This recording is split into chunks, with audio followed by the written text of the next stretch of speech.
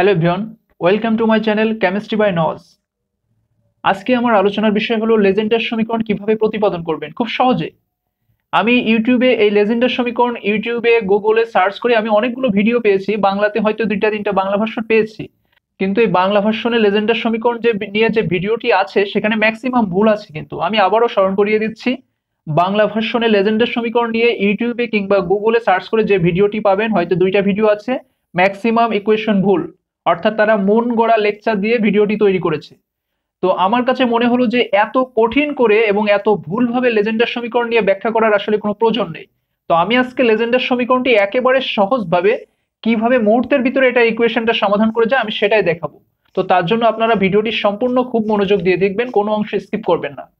এই লেজেন্ডার সমীকরণটি সাধারণত ফাইনাল ইয়ার, থার্ড ইয়ার এবং পদার্থবিজ্ঞান বিভাগ, রসায়ন বিজ্ঞান বিভাগ সকল বিভাগের বইয়েরগুলোতে এই লেজেন্ডার সমীকরণটা থাকে। এবং আমি আজকে যেটা আলোচনা করছি সেটা হচ্ছে ভৌত রসায়ন 4 রসায়ন বিভাগের লেজেন্ডার সমীকরণ প্রতিপাদন। তো এটা যে শুধু রসায়ন বিভাগে আছে তা নয়, এটা পদার্থবিজ্ঞান বিভাগের বইগুলোতেও আছে। তো এটা নিয়ে দুশ্চিন্তার কারণে আপনারা এই লেজেন্ডার সমীকরণটা শিখতে পারলে সমস্ত বিভাগের বইগুলোতে আর কি ইজি হয়ে যাবে। তো চলুন লেজেন্ডার সমীকরণ নিয়ে আমি এখন শুরু করি। এই লেজেন্ডার সমীকরণটা কি সেটা জানার জন্য আমাদেরকে জানতে হবে যে পোলার স্থানাঙ্ক আর থেটা ফাই, এই পোলার স্থানাঙ্ক আর থেটা ফাই দ্বারা প্রকাশিত হাইড্রোজেন পরমাণুর জন্য যে শোডিঞ্জার তরঙ্গ সমীকরণ পাওয়া যায়, সেই সমীকরণ থেকে কিন্তু সমাধান করে আবার কোয়ান্টাম সংখ্যা এল, এম ও এন এর ধারণা পাওয়া যায়। এটা কিন্তু অলরেডি ভৌত রসায়ন 4-এ আমরা আগেই পড়ে এসেছি যে কিভাবে হাইড্রোজেনের জন্য শোডিঞ্জার তরঙ্গ সমীকরণটা এই পোলার স্থানাঙ্ক আর থেটা ফাই দ্বারা সমাধান করে এল, এম, কোয়ান্টাম সংখ্যা এল, এম ও এন এর ধারণা পাওয়া যায়। তো এটার ইকুয়েশন অলরেডি আছে, এর আগে যে কোশ্চেন আছে, তো এটা নিয়ে আমার নতুন করে বলার কিছু নেই। আমি যে কথাটা এখানে বলবো সেটা হচ্ছে এই সমাধানের মাধ্যমে কোয়ান্টাম সংখ্যা এল এর যে ধারণা পাওয়া যায়, এই এল এর ধারণাযুক্ত সমীকরণটিকেই বলা হয় লেজেন্ডার সমীকরণ। ওকে, তো আমরা জানি কি যে হাইড্রোজেন পরমাণুর জন্য পোলার স্থানাঙ্ক আর থেটা ফাই দ্বারা একটা শোডিঞ্জার তরঙ্গ সমীকরণ সমাধান করা যায় এবং সেখানে এই আর থেটা ফাই সমীকরণগুলো পাওয়া যায়, যার মাধ্যমে যেগুলো আবার সমাধান করে কোয়ান্টাম সংখ্যা এল, কোয়ান্টাম সংখ্যা এম এবং কোয়ান্টাম সংখ্যা এন এর ধারণা পাওয়া যায়। তো এই কোয়ান্টাম সংখ্যা এল এর ধারণাযুক্ত যে সমীকরণ তাকেই বলা হয় লেজেন্ডার সমীকরণ। তো আমাদের এখানে এম আর এন এর কোনো প্রয়োজন নেই, সেজন্য আমি ওই এম ও এন নিয়ে বিস্তারিত কোনো আলোচনা করব না, শুধুমাত্র আমি এল এর সমীকরণটা এখানে ব্যাখ্যা করব, কারণ এটাকে লেজেন্ডার সমীকরণ বলা হয়। তো এই এলটা কিভাবে পাওয়া যায় দেখেন, এই যে আর থেকে পাওয়া যায় কোয়ান্টাম সংখ্যা এন, থেটা থেকে পাওয়া যায় কোয়ান্টাম সংখ্যা এল এবং এই যে ফাই থেকে পাওয়া যায় হচ্ছে কোয়ান্টাম সংখ্যা এম। ওকে, তো এটাতে আসলে আমাদের জানার কিছু আছে শুরু থেকে, যেটা আমি এই মুহূর্তে ব্যাখ্যা করতে পারছি না। আপনারা অবশ্যই এটা ইতিমধ্যে পড়ে এসেছেন আমি যতদূর জানি। তো এখন আমরা এই কোয়ান্টাম সংখ্যা এল এর ধারণাযুক্ত যে সমীকরণ বা লেজেন্ডার সমীকরণ সেটা আমরা এখন প্রতিপাদন করে দেখাবো। তো তার জন্য আমাদের যেটা দরকার সেটা হলো এই এলটা যেহেতু কি থেকে পাওয়া যাচ্ছে, থেটা থেকে পাওয়া যাচ্ছে। তো এই আর এর জন্য, থেটার জন্য, ফাই এর জন্য তিনটা কিন্তু সমীকরণ পাওয়া যায়। তিনটা সমীকরণ দেখাতে গেলে অনেক সময় সাপেক্ষ হয়ে যাবে। তো আমার যেহেতু এখন প্রয়োজন শুধুমাত্র থেটার সমীকরণ, কারণ থেটা থেকেই তো কোয়ান্টাম সংখ্যা এল এর মান পাওয়া যায় আর সেটাই তো লেজেন্ডার সমীকরণ। তা আমি শুধুমাত্র এখানে থেটার সমীকরণটা জানবো বা আমরা থেটার সমীকরণটা মুখস্থ করে রাখবো। এখানে বোঝার কিছু নেই, থেটার সমীকরণটি আমাদের ডিরেক্ট মুখস্থ করে রাখা লাগবে। তো দেখি থেটার সমীকরণটি কি। শুরুতে লিখবো যে আমরা জানি, আমি এত বিস্তারিত লিখবো না, যে আমরা জানি থেটা নির্ভর সমীকরণ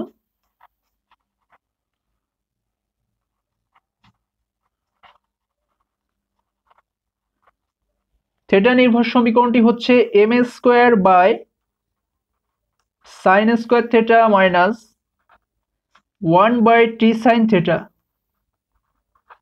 dot D by D theta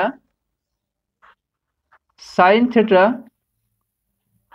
DT by D theta equal to L into L plus 1। তো এটাই কিন্তু থেটা নির্ভর সমীকরণ। অর্থাৎ এই যে আমি উপরে যে আলোচনাটা করলাম যে পোলার স্থানাঙ্ক আর থেটা ফাই দ্বারা হাইড্রোজেন পরমাণুর জন্য আমরা কি করি, শ্রোডিঞ্জার ওয়েভ ইকুয়েশনটা সমাধান করার মাধ্যমে আর থেটা ফাই এর তিনটা সমীকরণ পাই, যা থেকে আমরা এল, এম ও এন এর ধারণা পাই।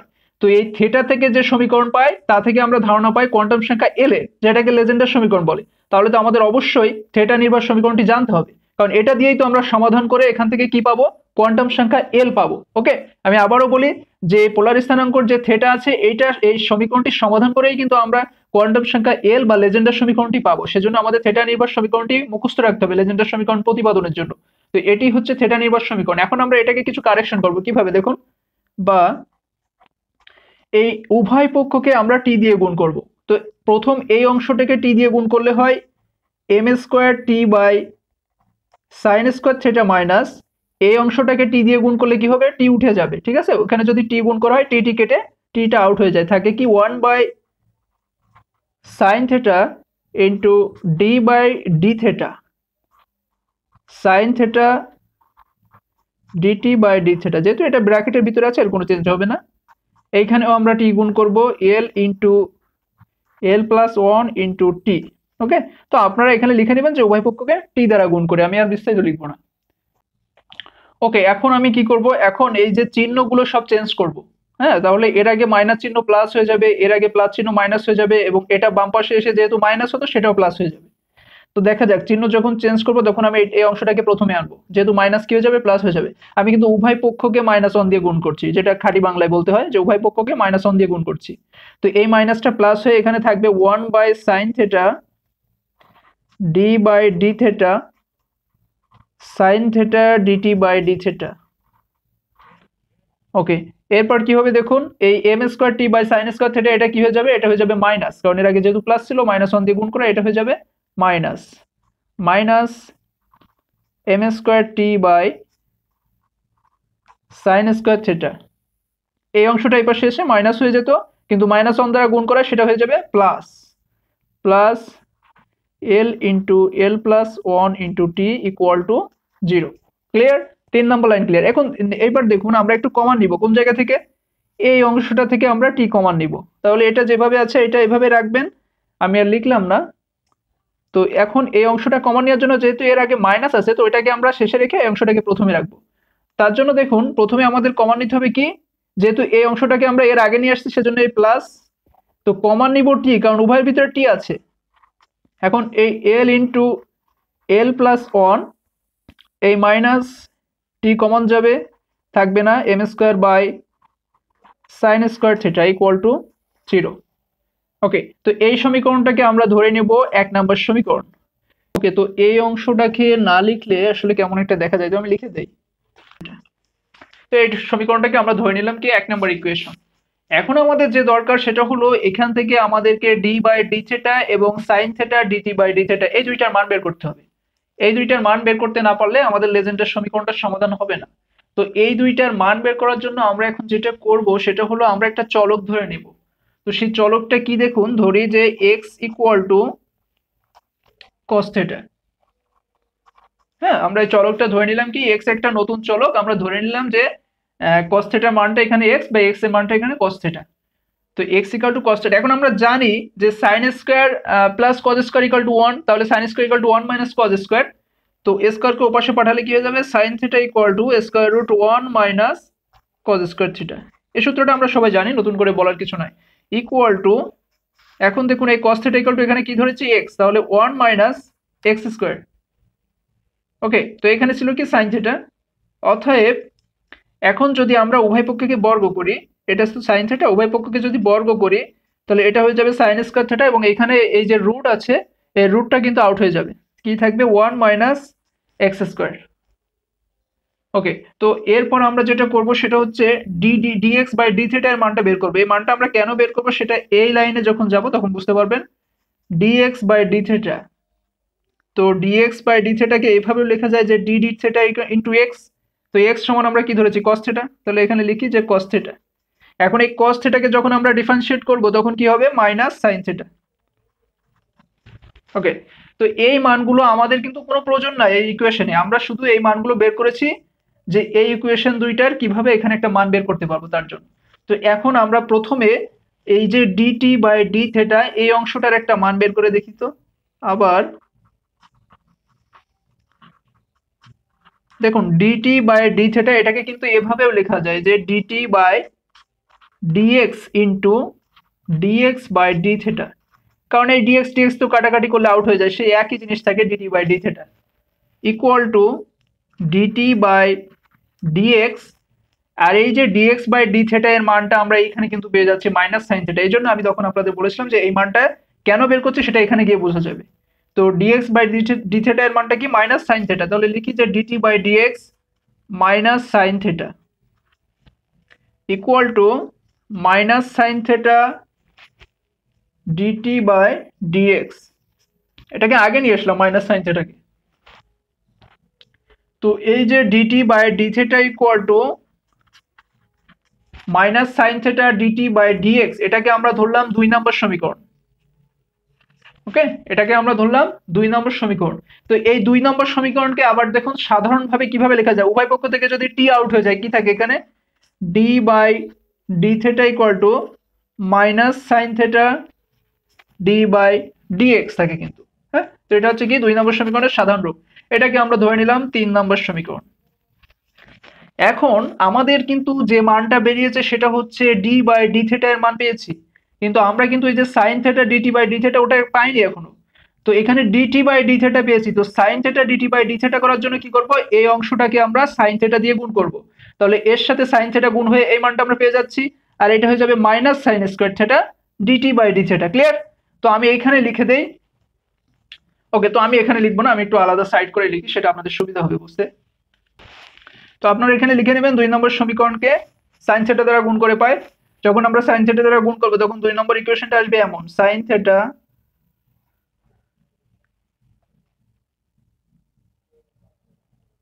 DT by D theta equal to, এরপর দেখুন যে মাইনাস সাইন স্কয়ার থেটা এখানে ছিল, মাইনাস সাইন থেটা এই অংশটাকে তো আমরা সাইন থেটা দিয়ে গুণ করছি তাই না, তাহলে তখন কি হয়ে যাবে মাইনাস সাইন স্কয়ার থেটা হয়ে যাবে কিন্তু। হ্যাঁ, তো মাইনাস সাইন স্কয়ার থেটা, এখন দেখুন এই যে সাইন স্কয়ার থেটার মানটা আমরা আবার এখানে কি পেয়েছি 1 মাইনাস এক্স স্কয়ার, তাহলে এখানে আমরা ডাইরেক্ট লিখতে পারি minus 1 minus x square DT by dx, minus 1 minus x square DT by dx. Clear? তো এটাকে আমরা ধরে নিলাম 4 নম্বর সমীকরণ। এখন আমরা কিন্তু দুইটা জিনিস পেয়ে যাচ্ছি, সেটা হচ্ছে sine theta DT by D থেটাও পেয়ে যাচ্ছি, আবার ডি বাই ডি থেটাও পেয়ে যাচ্ছি। কোন কোন সমীকরণ? 3 নম্বর আর 4 নম্বর সমীকরণে। তো এই মান দুইটাই আমরা এখন বসাবো কোথায়? 1 নম্বর সমীকরণের এই দুইটি অংশে। তাহলে আমরা লিজেন্ডার সমীকরণটি পেয়ে যাব, কোনো ঝামেলা না, একেবারে ইজি বিষয়।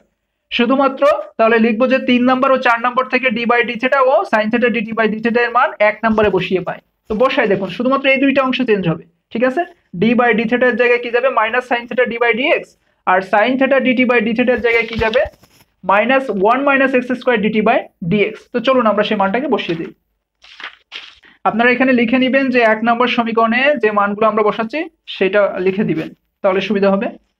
তো সমীকরণটা আমি লিখি 1 বাই 1 নম্বর সমীকরণটি এমন ছিল 1 by sine theta, 1 by sine theta, এরপর ছিল আপনারা দেখে নেবেন ডি বাই ডি থেটা। তো সেখানে আমরা লিখবো কি, যে মানটা পেয়েছি minus sine theta D by dx, D by D theta এর মানটা কিন্তু আমরা আগের সমীকরণে পেয়েছি 3 নম্বরে, সেই মানটা এখানে বসিয়ে দিচ্ছি।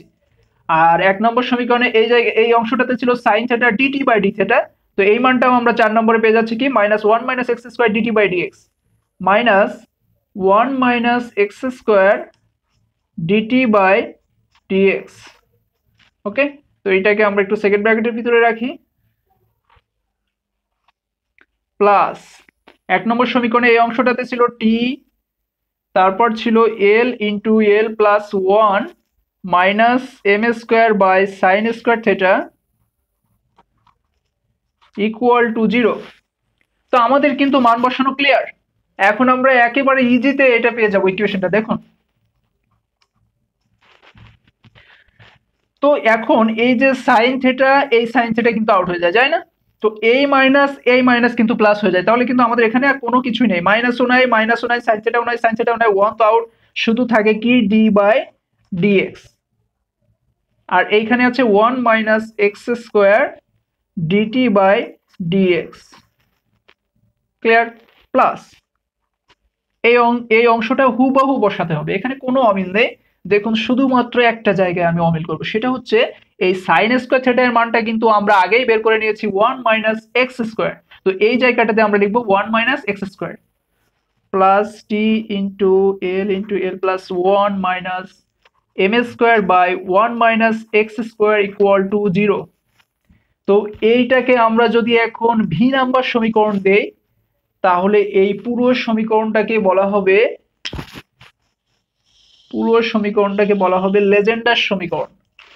ওকে, d by dx 1 minus x square dt by dx plus t into l plus 1 minus n square by 1 minus x square equal to 0 এই সমীকরণটাকে বলা হয় লেজেন্ডার সমীকরণ। তো এই সমীকরণটাকে আরো একভাবে লেখা যায়, দেখুন আমি যদি এখানে এই 1 minus x square equal to তো আমরা sin square ধরেছিলাম তাই না, মানে sin square এর মান তো এটা তাই না, তাহলে এই জায়গাটাতে আমরা কিন্তু sin square বসাতে পারি। তো এইখানে যখন sin square বসাবো তাহলে এই জায়গাটাতেও আমাদের sin square বসাতে হবে, dt by dx plus t into l plus 1 minus m square by এই 1 minus x square এর জায়গায় কি লিখবো sin square theta equal to 0। তো এই সমীকরণটাকেও লেজেন্ডার সমীকরণ বলা যায়। এই যে আমরা এখন চেঞ্জ করে 1 minus x square জায়গায় sin square লিখলাম, তো এটাকেও কিন্তু লেজেন্ডার সমীকরণ বলা যায়। অর্থাৎ আপনারা যে কোনো দুইভাবে প্রতিপাদনটা করতে পারবেন, কোনো সমস্যা নাই, দুইটাতেই ক্লিয়ার, দুইটাতে সঠিক হবে। তো এই সমীকরণে আমরা যদি l ইকুয়াল টু 0 1 2 3 এগুলো ধরি, তো এইগুলো ধরলে থেটার সমীকরণটা কি হবে, সমাধান করে আমরা সহকারী কোয়ান্টাম সংখ্যা এলটা পেয়ে যাব। ওকে, আবারও বলি, এই সমীকরণে আমরা যদি এল এর মান 0 1 2 ধরে সমাধান করি তাহলে আমরা এই সহকারী কোয়ান্টাম সংখ্যা এল এর যে আসল মান সেটা আমরা পেয়ে যাব। তো এটাই হচ্ছে লেজেন্ডার ইকুয়েশন বা লেজেন্ডার সমীকরণ। এটা নিয়ে আহামরি চিন্তা বা এত জটিল করে বা এত ভুলভাল করে ব্যাখ্যা দেওয়ার কিছু নেই, যেটা আমি ম্যাক্সিমাম ভিডিওতে দেখলাম যে আসলে অনেকটা ভুলভাবে ব্যাখ্যা করেছে, বা যেটা এস সাল ওর ভিতরে দেওয়া বলে আর কি, ওইভাবে দিয়ে ইকুয়েশনটাকে বুঝিয়েছে। তো এত কঠিন ভাবে করার কিছু নেই, এটা একেবারে ইজি একটা ইকুয়েশন, খুবই সহজ, বুঝলে খুবই সহজ। আচ্ছা, তো আমি সর্বশেষ একটা কথা বলে রাখি, সেটা হলো আমাদের যে ফাইনাল ইয়ারের ভৌত রসায়ন এবং বর্ণালিমিতি রসায়ন এবং জৈব বিক্রিয়ার কৌশল ও জৈব রসায়ন, এই 4টা সাবজেক্টের ভিডিও আসলে এই মুহূর্তে আমার সবগুলো ভিডিও ইউটিউবে আপলোড করা সম্ভব নয়। তো আপনারা যদি কেউ চান তো আমি সেটা পেইড করে, অর্থাৎ পেইডের ভিত্তিতে আমি সেই ভিডিওগুলো আপনাদেরকে দিতে পারি, বা এর ক্লাসগুলো আমি আপনাদেরকে পেইডের ভিত্তিতে দিতে পারি। তো তার জন্য আপনারা যে কাজটি করবেন সেটা হলো আমার হোয়াটসঅ্যাপ নাম্বার 01787453360 এই হোয়াটসঅ্যাপ নাম্বারে আমার সাথে যোগাযোগ করবেন। তো যোগাযোগ করলে আমি আপনাদেরকে সেখানে পেইড ক্লাসটি দিতে পারবো। আর যেটা দরকার সেটা হলো আপনারা আমার পেজের সাথে সার্বক্ষণিক কানেক্ট থাকবেন, কারণ ওখানে সবগুলো আপডেট পেয়ে যাবেন, এবং গ্রুপের সাথেও থাকবেন। আমার ফেসবুক পেজের লিঙ্ক ডেসক্রিপশন বক্স এবং ফার্স্ট কমেন্ট বক্সে দেওয়া থাকবে। এবং সেই সাথে আপনারা অনেকেই হয়তো জানেন যে আমি কিছুদিনের ভিতরে ফাইনাল ইয়ার সাজেশনটা দিব, শর্ট সাজেশন, শেষ মুহূর্তে প্রস্তুতি। তো আশা করি সেখান থেকে প্রায় ম্যাক্সিমাম ফার্স্ট ক্লাস মার্কস, এবং তা না হলেও খুব একটা কম থাকবে বলে আমার মনে হয় না। তো এই সাজেশনটি খুব দ্রুতই আসবে। সাজেশনটিকে আমি প্রথমে পেইডের ভিত্তিতে রাখবো এবং কিছুদিন এক্সামের 2 থেকে 1 দিন আগে আমি সেটাকে ফ্রি করে দিব। কিন্তু এখন নিতে গেলে আপনাদেরকে অবশ্যই সেই সাজেশনটি পেইডের ভিত্তিতে নিতে হবে। তার জন্য আপনারা অবশ্যই হোয়াটসঅ্যাপ নাম্বারে আমার সাথে কন্ট্যাক্ট করবেন। তো আজ এ পর্যন্ত, দেখা হবে পরবর্তী কোনো ভিডিওতে। ধন্যবাদ।